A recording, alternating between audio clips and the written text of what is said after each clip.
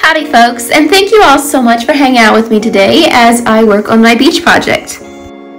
First of all, I laid a lot of water down, and of course I used a lot of 2 or 3 colors, which would be ultramarine blue, and then like a violet, a little bit of burnt sienna, and a gold yellow for this project. I used more of an acrylic paint for the waves and just lay that in.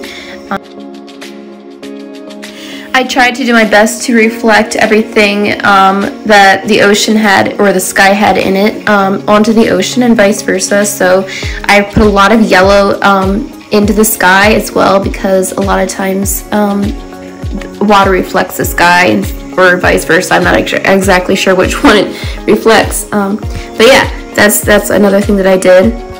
You can see I also used a lot of white crayon. It's an acrylic gel stick actually,